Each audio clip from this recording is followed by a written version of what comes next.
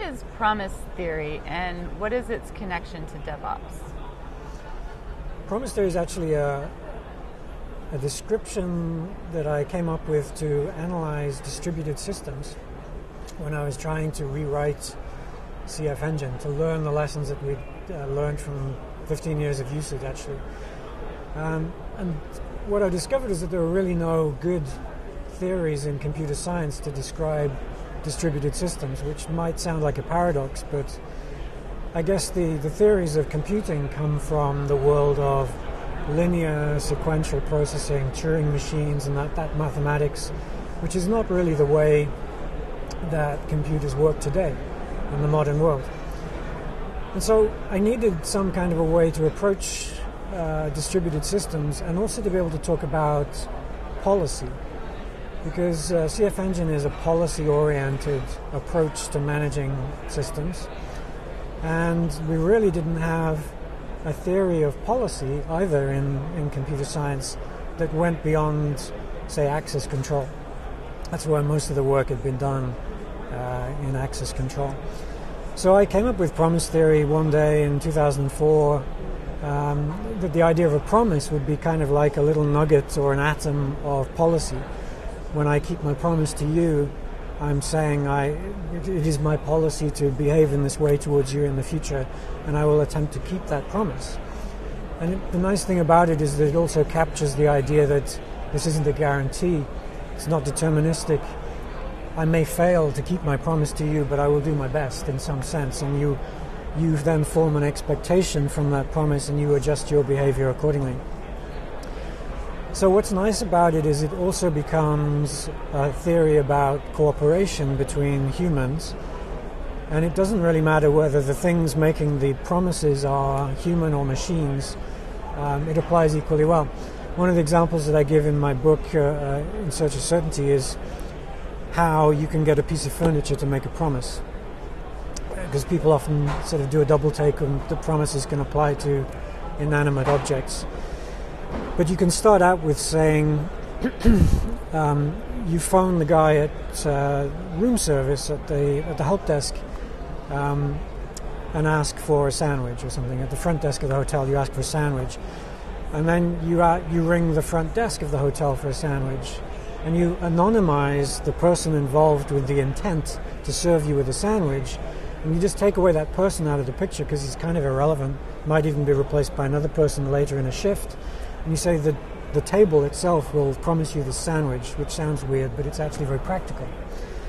So it's kind of a form of abstraction, as we do in all kinds of computer science, to express intent between things and people and objects, and how they will then work together, which is perfect for DevOps, where you have, say, a team, not depersonalizing a person, but to a team. How will a team work with another team and cooperate to make their jobs, to make that communication work better, form expectations of one another's behavior, and really learn to understand each other as almost like a friendship between them.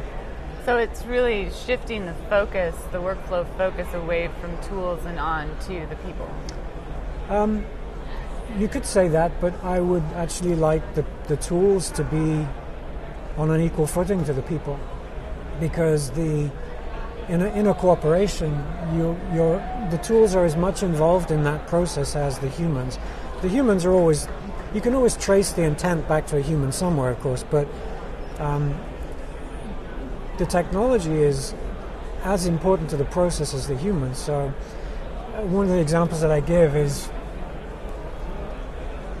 I ask people when I'm giving talks, how many hours a day do you spend talking to your husband's wife, spouses, friends, and so on? And it's, a few hours a day. How many hours a day do you now spend editing in VI or Emacs? And this is like 10 hours a day, 12 hours a day. The actual length of relationship people have with the tools is way bigger than the relationships they have with the people. So we'd better get that right as well. So I think you have to encompass the whole thing in a common framework, and that was really what promise theory was about, I would say. Well, and given the human involvement, the theory doesn't assure that the promises will be kept, Nope. right? What happens when the promises are broken? you try again, and you keep trying, hopefully. So that's an interesting question. So it's really a question about, do you intend to make these promises persistent, or are they like a one-off, off-the-cuff promise that doesn't mean too much? In the human world, we make promises like we don't really mean them. It's a very easy form of currency. We say, I promise, honestly I promise, really I promise. And we're not really sure if we mean it, but if we're going to take the theory seriously, we need to have a theory where we do intend to keep those promises. And then over what period of time do we intend to keep the promises? Do they eventually go out of date? Do we need to replace them with new promises? How do we adapt?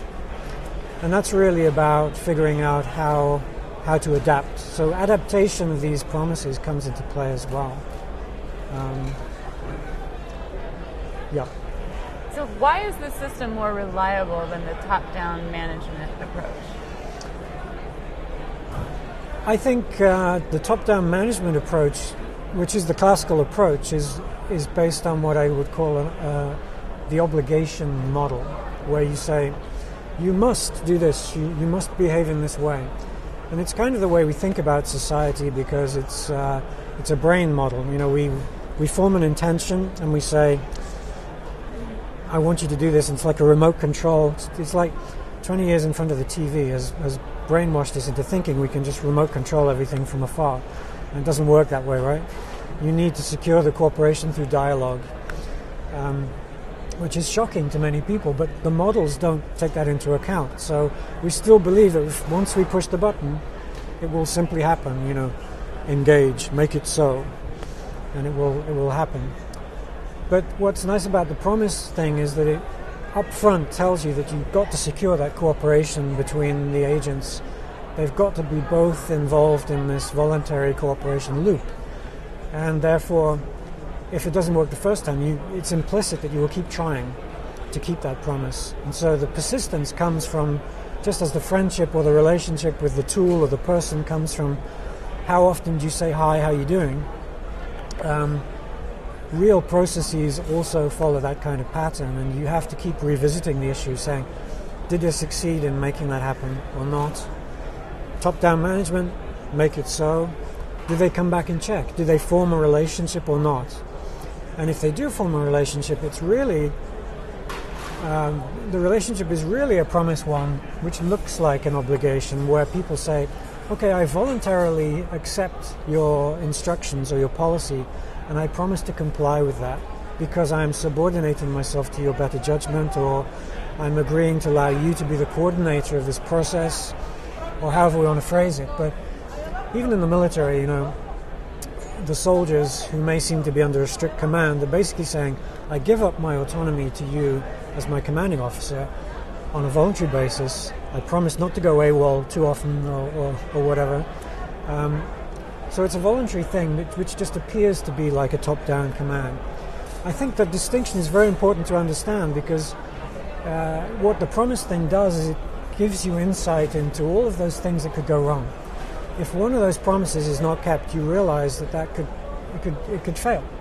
Whereas with the obligation thing, you just assume that it's going to, and throw it over the wall, fire and forget, take it for granted it's going to work, and you maybe never check. So it's kind of risky approach to management. What led you to develop this theory? Was there a particular failure or experience you had that inspired you? It started out for me to find a way to describe the way that CFEngine worked. Because intuitively, back in 1993 when I started CFEngine, I had intuitively made CFEngine in this autonomous voluntary cooperation way. And it was partly about the security model, making things small, failure domains, tight, inability to force another object to comply with a... So it was kind of intuitive. And as I said, there were no models in computer science that could do this, so I wanted to make one up myself that was more like CFEngine. And then the more that I looked at it, the more I realized how general it was and how it applied to human-computer interactions and other aspects of management of people. In fact, just systems in general, and whether the systems can consist of machines and or people, doesn't really matter that much. In fact, it's about the implementation of intent and how you bring intent on an equal footing to the doing, the actions, the dynamical changes that happen in a system. So, and my background is in physics, and my physics brain kicks in and says, there's a simple way to formalize these things and using as kind of a physics of things where we can actually put intent, which is not part of physics, purpose and purpose, intent, and interpretation, meaning, doesn't enter into physics at all. How can we bring that on an equal footing to the description of the dynamics? How fast, how big, how much volume, how much time? Bring those two things together, and that was really how it came about.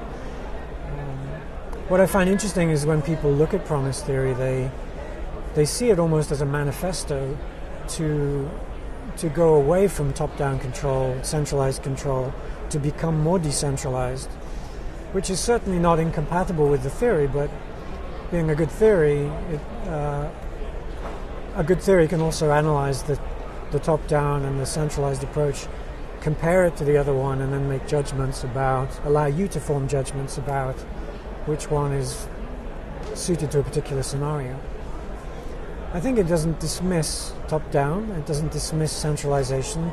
All of these things have their place. The brain model, as I said earlier, is a centralized kind of top-down signaling approach. The decentralized approach is more like a society approach. Brain models don't scale. Even the big dinosaurs were relatively small compared to a society. Society models do scale, but they're much harder to understand. So often we go for the easy thing, which is the brain model, and then we get into trouble, and only then do things sort of break up into a society of cooperation. DevOps, I think, is interesting because it says, take a look at these corporations, guys. It's actually this society of silos that you often see in organizations are somewhat isolated, and to bring them into a bigger society, a unified picture, we need to form relationships across those boundaries. So I think promise theory is saying, starts from the view that everything is independent, how can we come together? And then DevOps is kind of starting from, we've got these silos that are independent, how can we bring them together? Right. Changing directions just a bit and kind of dovetailing on the physics part that you were talking about before. You wrote a post recently called The Making of a Software Wind Tunnel, in which you argue that dimensional analysis and scaling theory can be applied to software development. What would that look like? How would it work? And what kind of benefits would we see from that? I wrote this blog post to try and answer that question for myself, actually. Again, my physics brain. So dimensional analysis is one of those boring bits of physics which turns out to be one of the most profound bits of physics. It's about how we measure things in units. How many feet, inches, meters, miles, whatever something is. How much does it weigh? And one of the key insights is that all those measurements are completely irrelevant unless you can compare them in ratios, which are so-called dimensionless ratios. So meters divided by meters gives you like an aspect ratio on the screen, which tells you its shape. It doesn't matter if you measure it in feet, meters, miles, the ratio is the same. And that turns out to have all kinds of, when you take it to its logical conclusion, it has all kinds of implications about how things scale up. Are we able to scale systems to large and small sizes? Or is there something that traps you at a particular scale and says this will only work if it's 2 feet across? Or in the sake of a computer, will this only work if it's a gigahertz processor and not a 5 gigahertz processor? If it's got this much memory or not this much memory? If it's one computer or 10,000 computers? I wanted to answer this question for computer science because today with web scale, obviously, and frameworks like CFEngine and the kind of web scale applications like Facebook and Google, all of these kinds of systems, it's not trivial that we can make them work at large scale. And we see certain points in the system, particularly as we go down the stack to the networking, which struggle to scale according to these ways. And I wanted to answer the question is, can we understand how all of the parts need to change in order for this just to scale indefinitely? Or as you would say in physics, become scale independent. And what I realized as I was writing this is that there are certain things in software itself which pin you to a certain scale, which don't allow you to grow beyond a certain point unless you radically rethink your architecture. What I think is interesting about web scale is that it has rethought that architecture as a service-oriented approach.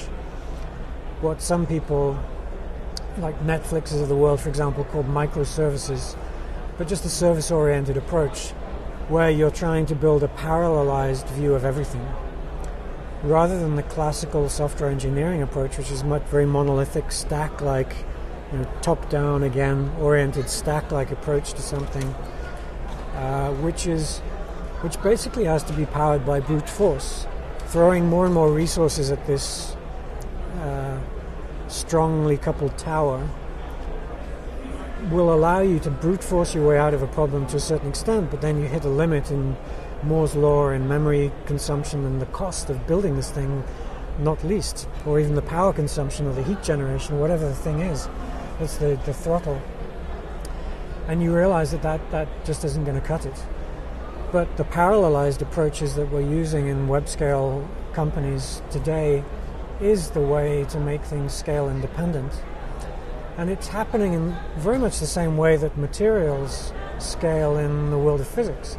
You have little atomic pieces which may be strong or weak, but it's only when you build them into materials like the tabletop here at a way bigger scale than that, and then the interactions between them, the promises between them, if you like, or the binding, the chemical bonds between them, when you've got enough of them that the individual things don't matter as much as the whole, that's when you're approaching scaling and scale-free behavior. And I think that's where you see the industry going today.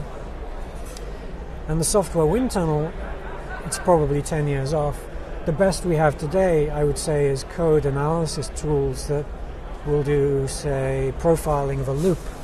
And a loop is a scale which pins you to a particular size because it costs you to run that loop. So we're in the infancy of understanding scaling behavior, I would say, in software systems, and we're way down at the level of nanotechnology, whereas we need to get to the level of material science, which is the web scale, I guess, and then we'll start to build systems in a very different way to the way we do today. Why hasn't this approach been attempted before, do you think? I think we haven't really seriously had the technology reliable enough for business to rely on it to be able to build at that scale before. And of course you need to fund these things. Feel sorry for the networking providers because their margins are being shrunk all the time. We demand more and more bandwidth for less and less price all the time. And so they're working hard to try to deliver the services we all crave. And the business case for it is only really now becoming viable, I would say. So that's probably the reason.